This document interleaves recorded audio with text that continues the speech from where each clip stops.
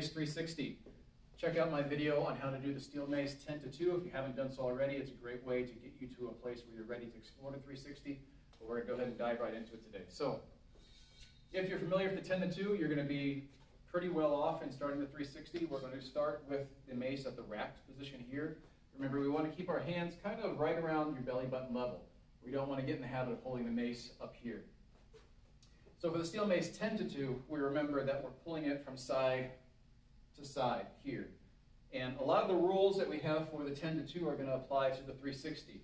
This is still going to travel parallel to my hips, okay?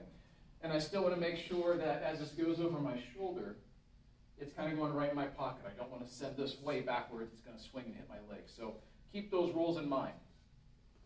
So for the 360, I'm going to go ahead and start with a couple 10 to 2s and then see how it transitions into the 360. And the main difference between the two is with the 360, we're just going to keep going in the same direction here. So between these movements, instead of going side to side, I'm going to pull my hands down across just like I would, and then I'm going to let the mace keep going to allow it to continue in that direction. Okay?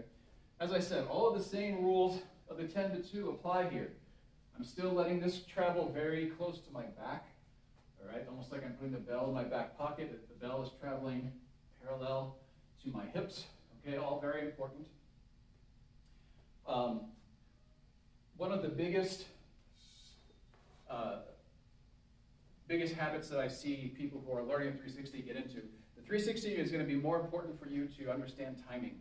Okay, you can timing is important with the 10 to 2, but with the 360, I want to offer this tip here. What I often see is people start doing the 360, and just like with the 10 to 2, they allow that bell to tip, tip, tip, tip, and then their hands are catching up. And they go tip, tip, tip, tip, and then their hands are catching up. And they're in this constant state of trying to catch up with the bell. They can't sort of reground themselves.